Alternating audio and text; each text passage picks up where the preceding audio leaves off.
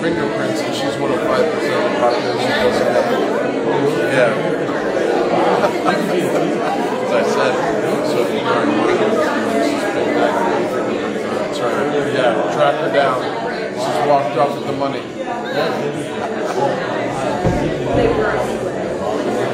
Yeah, she's actually doing this. Her parents are supposed to go living on their own. I just told her, you've never had that experience as an adult living by your parents. Yeah, we can fly. Yeah. So, but we'll see. It hasn't materialized yet. You're taking a job in January. Oh.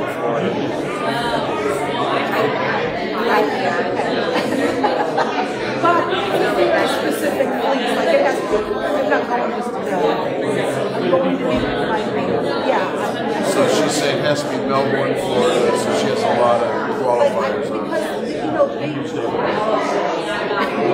It wouldn't go me under, I mean, they're all 91 and 89. Yeah.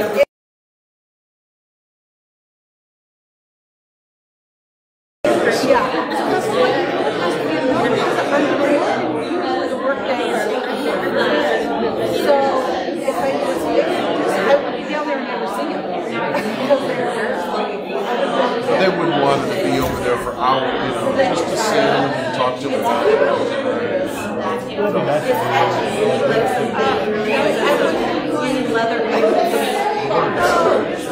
don't know. It's hard to be away from home. Oh, maybe.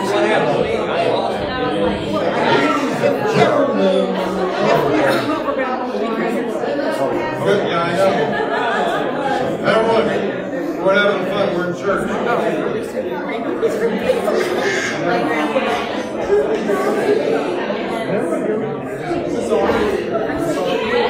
Okay.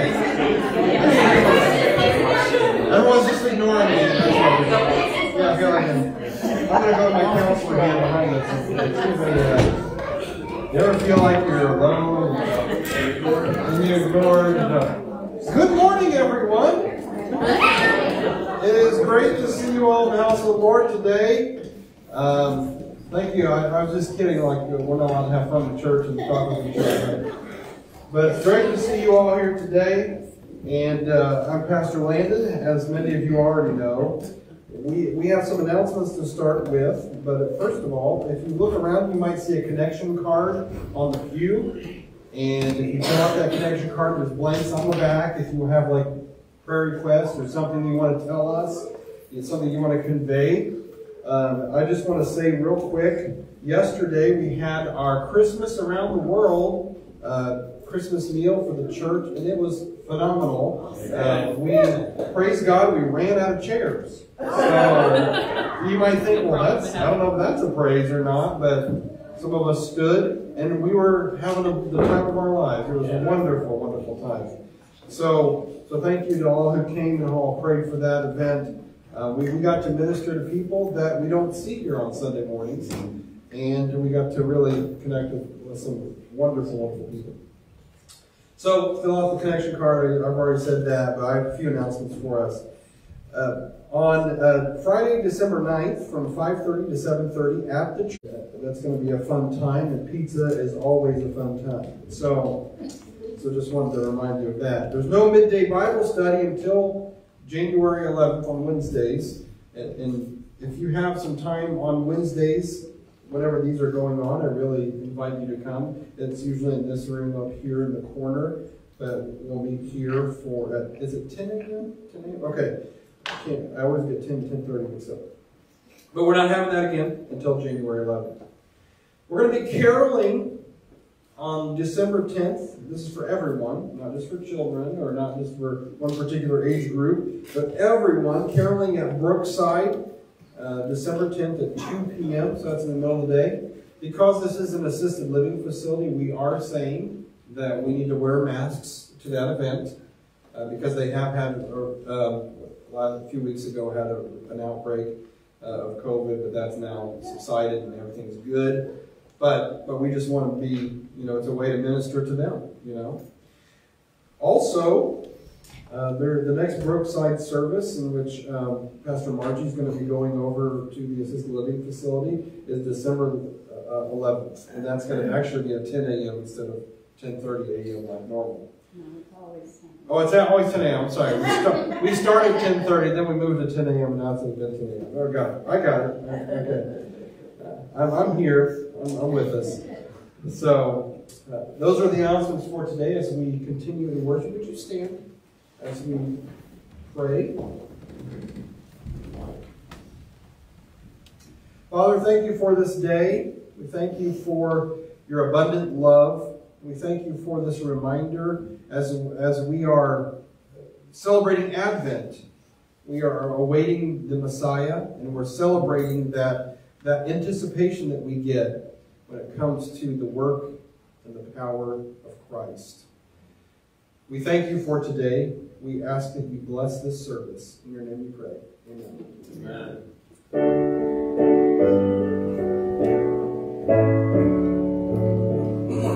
Come, the long expected Jesus, born to set thy people free.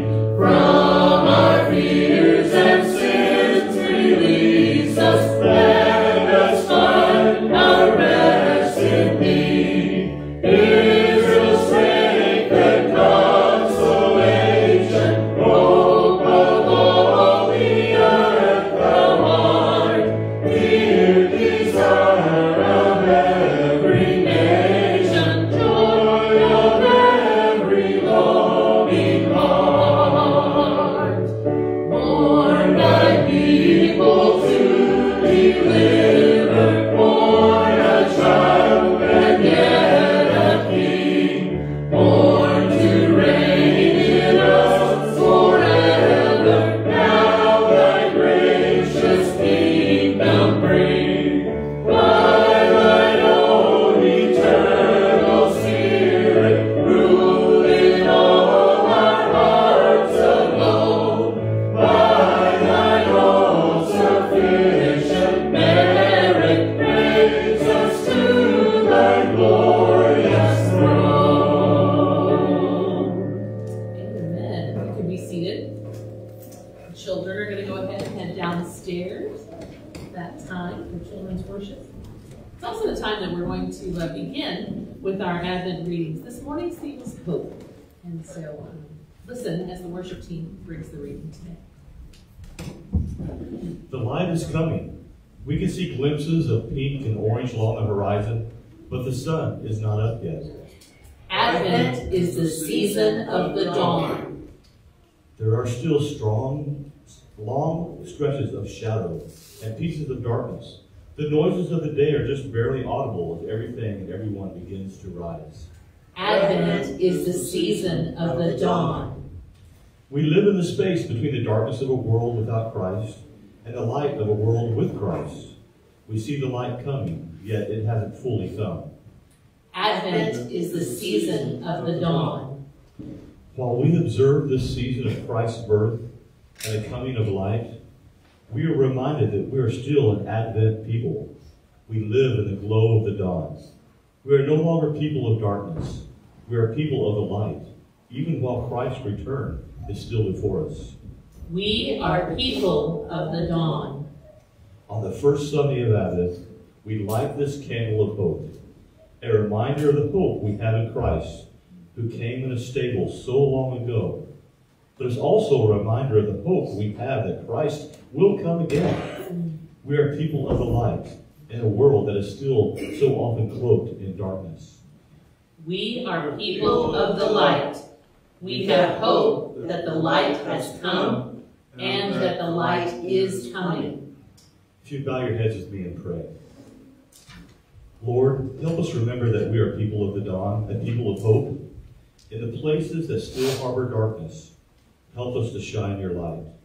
And in the places that are already illuminated with your light, help us rejoice. Help us cling to hope through it all. Amen. Amen. Our ushers are going to come. If you consider Fisher's Point to be your church home and would like to give to the ministry of Fisher's Point, you can do that this morning.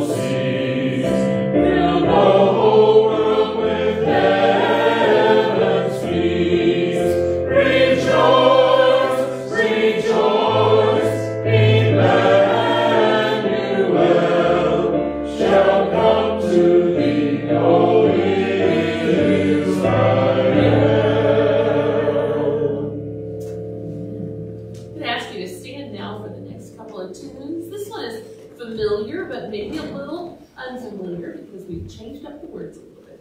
This is Jesus Messiah, Advent version.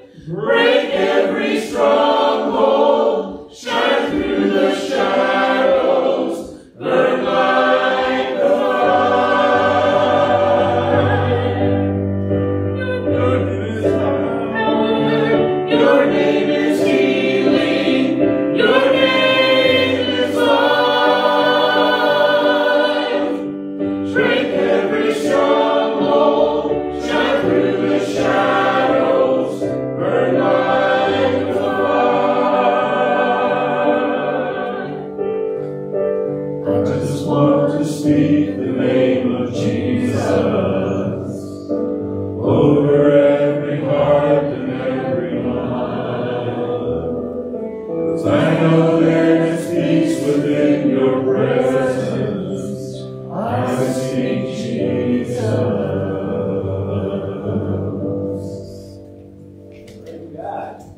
Lord Jesus, there is power. There is power in your name. You told the disciples that if they spoke to anything in your name, that it would be done. And you told them that they would do greater things even than you had done. And so, Lord, we know that there is no miracle that is off limits for you this morning. Your word says with men things are impossible, but with you, all things are possible. Amen. So, Lord, this morning in our hearts, as we think about whatever life situation we have, or someone we know has, maybe the doctors have labeled it impossible. Maybe some financial genius has said, oh, this is impossible. Maybe some teacher has looked at a child and said, he's impossible. Nothing is impossible for you, Lord. We believe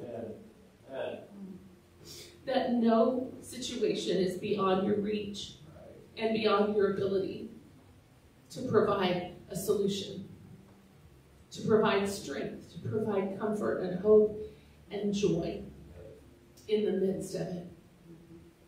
So, Lord, whatever it is that we are passing through, help us to keep in mind that we are passing through. This life is not all there is, and we trust you for every moment. Lord, we lay those things on your altar this morning. We lay them at your feet, and we trust and believe.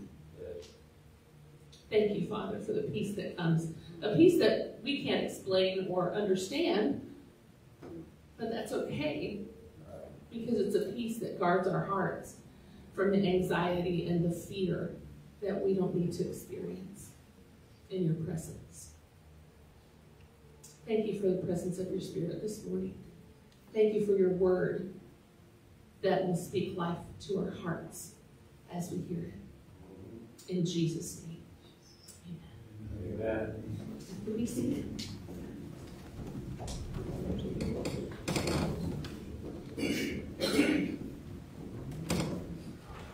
First of all, I want to say something that I, as your pastor, would not be here today if it weren't because of some lady being born a handful of years ago. Today, it's my mother's birthday today. So everyone, she's however many years old that you have met. So I wanted to say that out loud. And I think it's important. I mean, I think it's appropriate. It's appropriate to talk about during the Advent season because of, thinking about Mary giving birth to a perfect baby.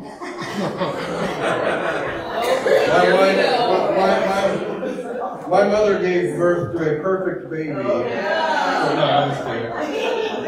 My brother. Have you ever felt like, have you ever felt like that you don't exactly fit the mold for something that you feel called to do? You might not feel like you have the look for being an accountant, whatever that means. Okay.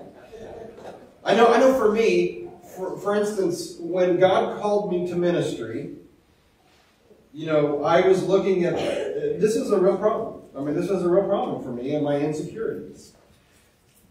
A church planter who pastored a church was a person who was tall, had a wonderful, beautiful haircut, wore skinny jeans, and all those kind of things.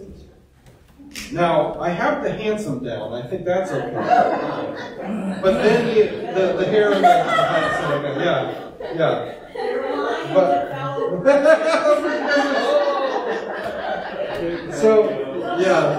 So, you know, the insecurities that come along with understanding what it means to fit a certain mold, the expectations that come along with whatever you do in life, you have to have a certain look or a certain,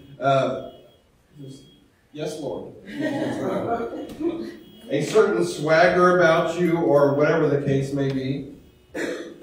I think that it can really mess with us sometime whenever we're really getting into doing whatever we're called to do. In ancient times, this was a problem as well. In ancient times, for instance, we're going to be talking about this concept of being a messenger. And in those times, if you're like a postal messenger or you're just carrying a message from one place to another, there's a certain look about you, there's a certain attitude that you have. A messenger was really respected, you know, but they were kind of in the background. A person who would bring mail or a person who would bring some sort of message, whether it be from a king, that was a high honor, or someone who had a very important message. First of all, this person was respected. This person was harmless. It's not like they're gonna hurt anyone, but they were kind of in the background, and they were kind of a person who, you know, you just knew were there. You know, they were a neutral party, if you will. I actually experienced some of this back, you know, years ago whenever I delivered edible arrangements. Have you ever heard of that? Yeah. Edible arrangements. Everyone's like, oh yeah. Edible arrangements are these fruit baskets essentially covered in chocolate, and I won't go into detail, you get hungry. But I noticed that too, that even in the places that I might normally feel like would be the hardest places to go in town, that I felt safe because I was kind of invisible. Because I was just delivering fruit, and people respected me for that, I noticed. You know, there was one particular instance in which I delivered fruit to a house, and I'm not trying to make light of this, I'm just giving you the information that this house had, the entire length of the house had bullet holes from one side to the other. So there was a little intimidation there. And I was the guy delivering the fruit basket. Another house, I walked in the midst of a domestic situation. Some abuse happening, some yelling, some probably cops being called, and I'm just dropping off some fruit. Let me get out of here. One instance in which I thought the person I was delivering the fruit to might have been either having a stroke or not in their right mind or something like that. So those kind of things happened,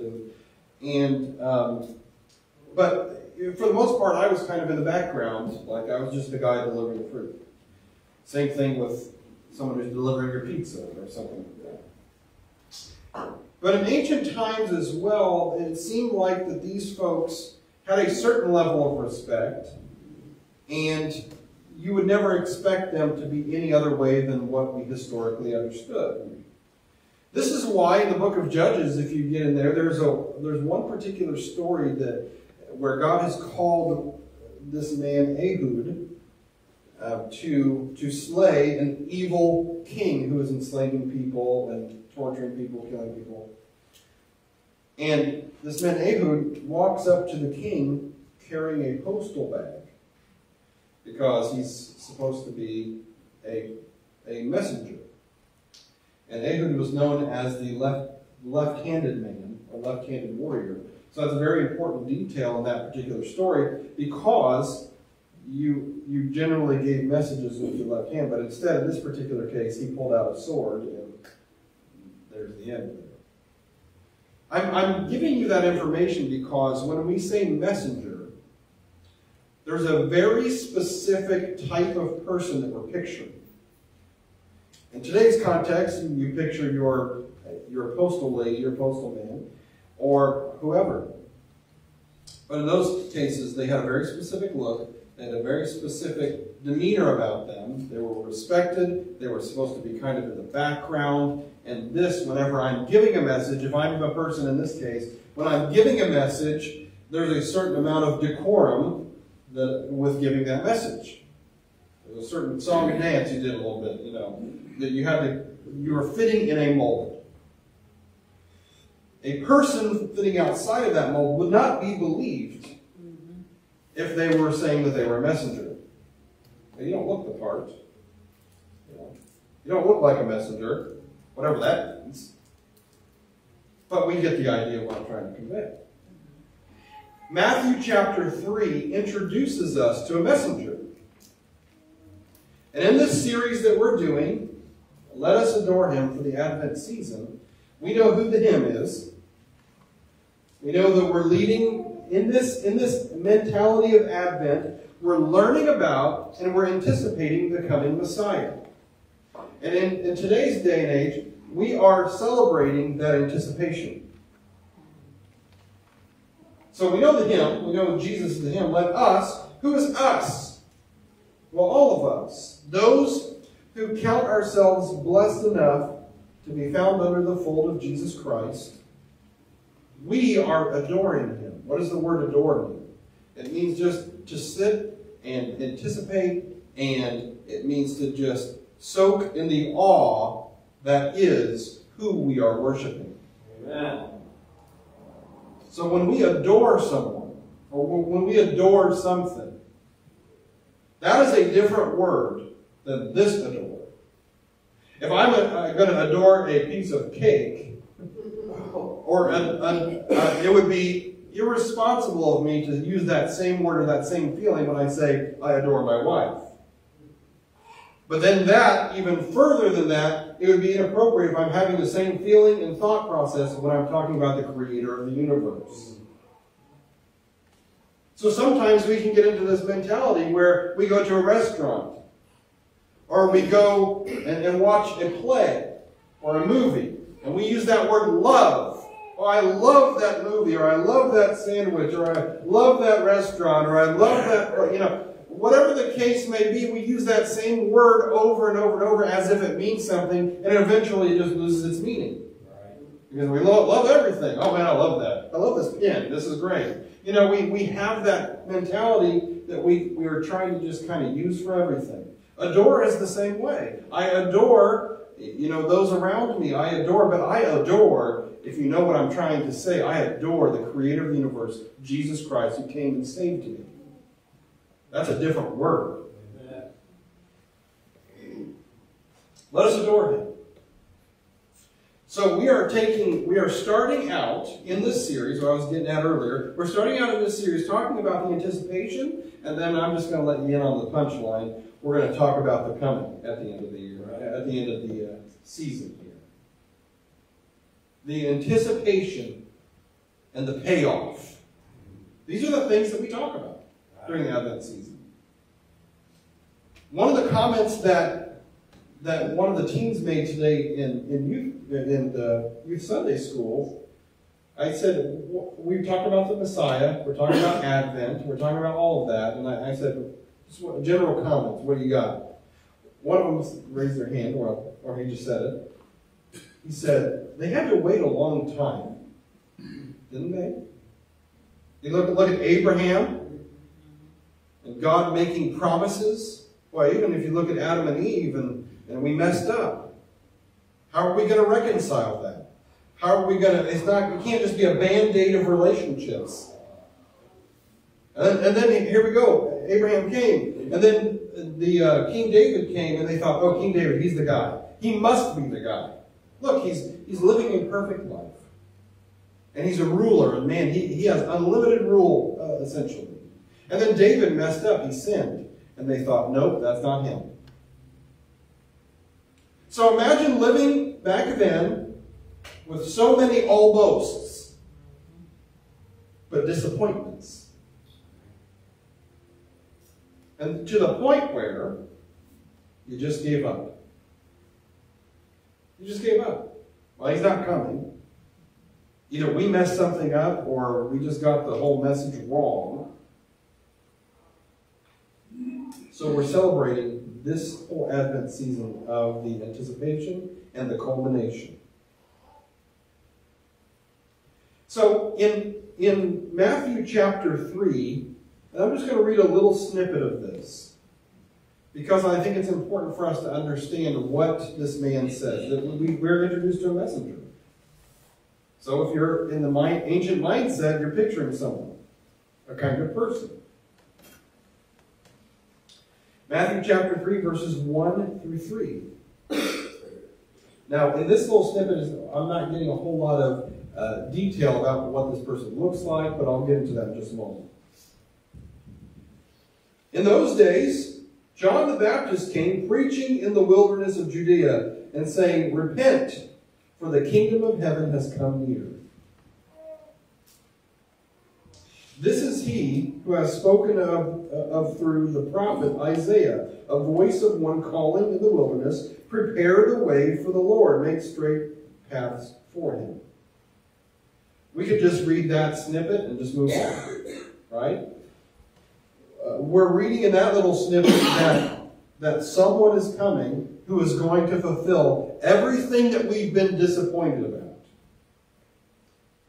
We've been waiting for this moment. And those ancient folks, if they would have heard just that portion, there's two reactions that would have come. One is, all right, finally, it's here. The other one's like, yeah, you keep saying that. And we keep being disappointed. But what would have added credibility or non-credibility to this story or to this message? If you go on, and I'm not going to read every word of this, but I do want to describe this guy that is the messenger. John's clothes were made of camel's hair. Okay, what? And he had a leather belt around his waist. His food was locusts and wild honey. People went out to him from Jerusalem and all of Judea and the whole region of Jordan. And then we describe his disciples and things like that.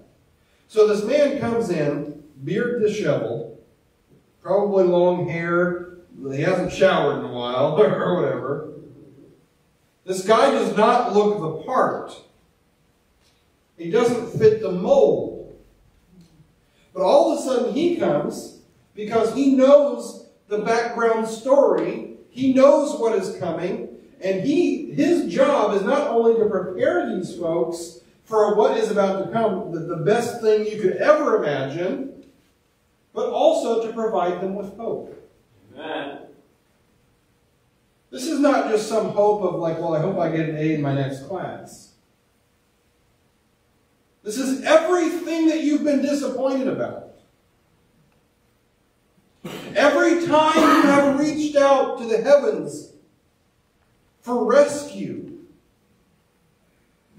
Every time you have felt so alone,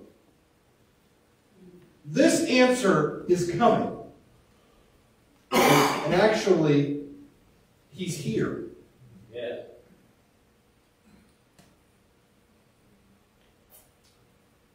So Matthew chapter 3 tells us this whole story, and it's laying out this wonderful, literally, it's phenomenal. It helps us to anticipate something that we have been disappointed about, and perhaps a thought process that we put on the shelf for a while. Well, this is not going to happen. It's been 2,000 years since God promised Abraham something. That there was going to be a way that all of this was going to be reconciled and restored and renewed. But 2,000 years, my goodness, that's a long time. Just be honest about that. Have you ever had a prayer in your life where you've been praying to God and you just were honest and said, God, this has been too long. It's been way too long. Either you have forgotten about me, or maybe you've changed your mind, but I felt like you told me something very specific at this point in time, and now it's just too long. I mean, at this point, the expiration date is gone. Even though I'm the one who created the expiration date. But you know, you have that feeling, right? You have that little, maybe timer in your mind or in your heart, where it's gone off, it's done. We put it aside. And this is what the Israelite people were all about. Or this is what they were going through. So, John quotes Isaiah. Specifically, Isaiah 43. Chapter 40, verse 3. When he's talking about a voice of one calling in the wilderness, prepare the way of the Lord, make straight paths for him. Isaiah was writing this because Isaiah was in the midst of this time period in which they were exiled once again. A different nation had come in, taken all their stuff, scattered the Israelite people. And now Isaiah was really feeling like if God was going to do a work, here's the only one way he could do it, is let's just have another Exodus, just like we did before. Another Exodus, let's select a new Moses, let's do all this all over again, and I feel like we've gotten the hang of this, we're going to do it right this time. That was Isaiah. He was saying that. So in his mind, God was showing him new rescue, renewal, something new coming. The Messiah is coming. Get ready, get my people ready for them. And Isaiah was saying, okay, then that must be a Moses, a new Exodus, something else like that. So John comes in, hundreds of years later, and they're in an exile again. And we might not call it official exile because they're all staying in the same place, pretty much. But there's a new nation that's completely in control, the Roman nation, and it's essentially an exile again. So here comes John from out of the wilderness. He didn't exit out of the university. We didn't catch him walking out of Harvard. And he didn't have his graduation cap on and his gown. He had camel's hair, a leather belt, and this guy looks like he hasn't bathed in a long time. He didn't fit the part.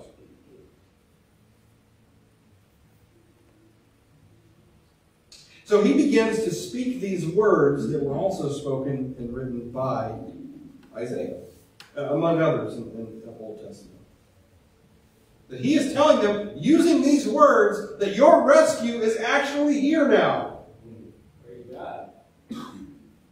We would think that that would be met with extreme applause. The crowd's going wild, finally. But what we see later on here is that, well, yeah, they were able to gain some disciples from that, but it was pretty much not the big crowd affair that we would think. John didn't fit the part. He didn't look the part. He didn't speak the same way as a messenger did. He didn't hold the same kind of overwhelming authority, or he didn't seem to grasp what it meant to have a good demeanor as a messenger. But yet God used him to show these people that hope is here. We always think about this idea of hope being in the future, that something we'll never attain. But hey, at least we can make ourselves happy and think it's going to happen. But John was saying a very important and very odd thing when he was talking about hope. He was not only saying that hope is in the future, but hope has arrived.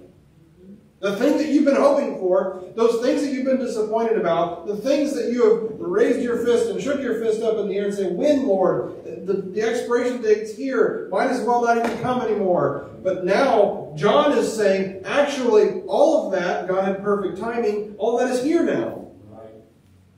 Let me introduce you to him.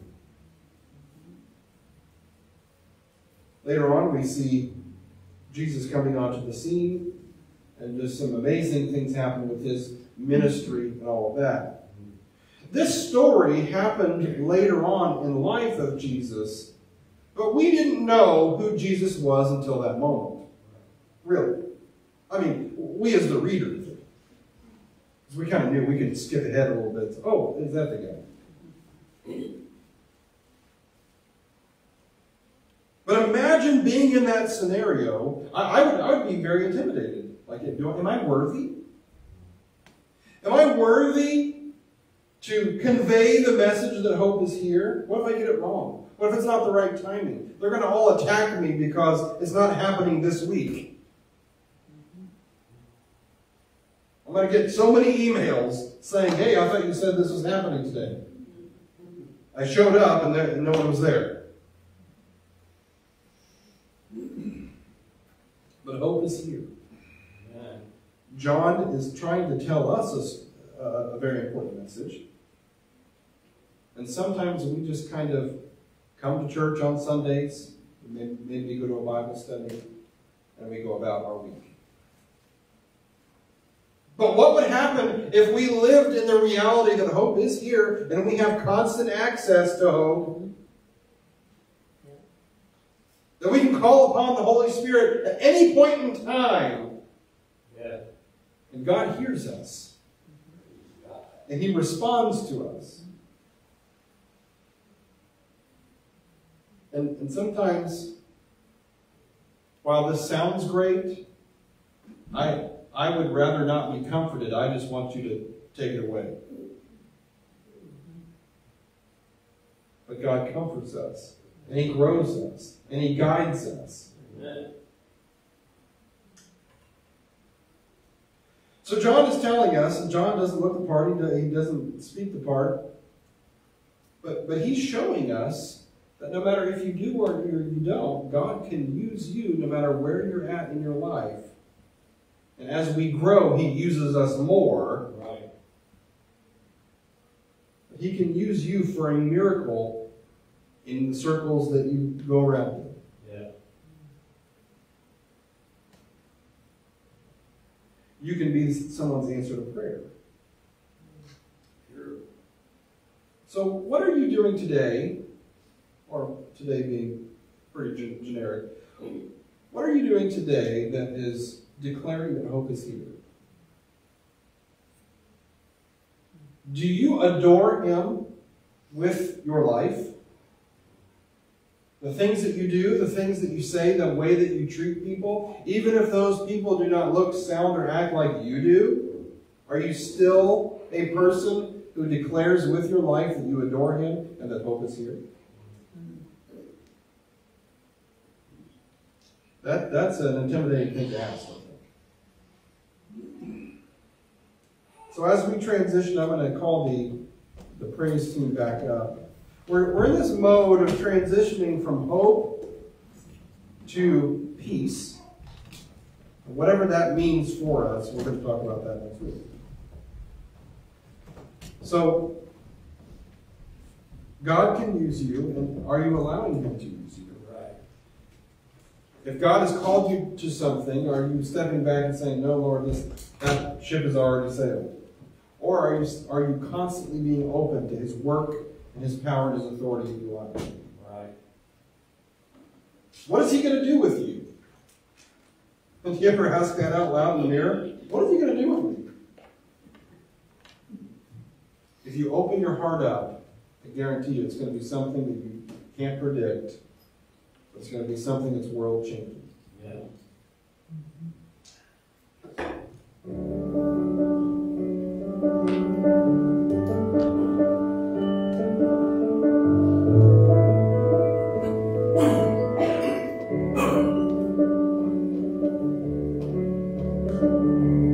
Breaking through the silence, with glory in the highest, hope of all creation, resting in His mother's arms.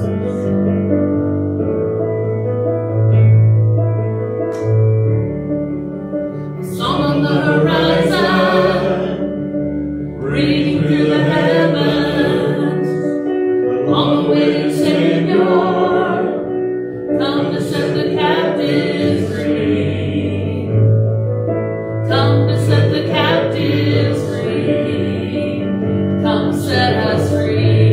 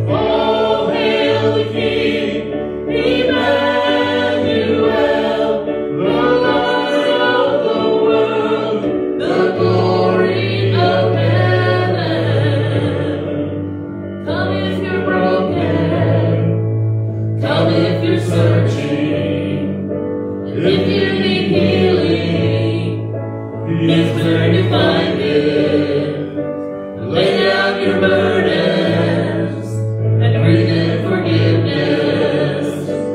If you need freedom, if He's where you find it. Oh, if you need freedom, yeah, He's where you find it. Oh, He's where you find it. Oh, pass the name. Oh, pass the name. Emmanuel, the light of the world, who broke through the darkness. All hail the King. Emmanuel, the light of the world. The Lord, just stand and sing that. Oh, pass the name. Emmanuel, the light of the world, who broke through the darkness. All hail the King. Emmanuel, the light of the world, the glory of heaven.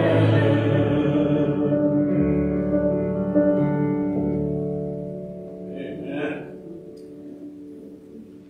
Father, we thank you for this day that you've brought us here to worship you, to adore you, to show our adoration. And today, Lord, we just ask that as we exit this place today, that you will just surround us with your protection, with your guidance, that you will give us the resources and equip us with the things that we need in order to display you wherever we go. Lord, we ask that you be with our works, our studies, or whatever we're doing, that it will just that we will center ourselves in you, and our actions will be glorified. We love you, Lord. We thank you for the fact that hope does have a name. In your name we pray. Amen. Amen.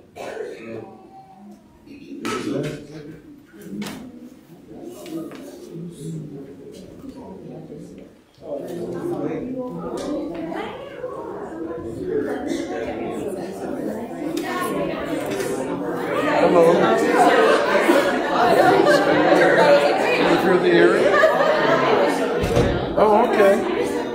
Nice to did you not hear about the church? Okay, yeah. Okay. Oh, very good. Well, it's nice to have you.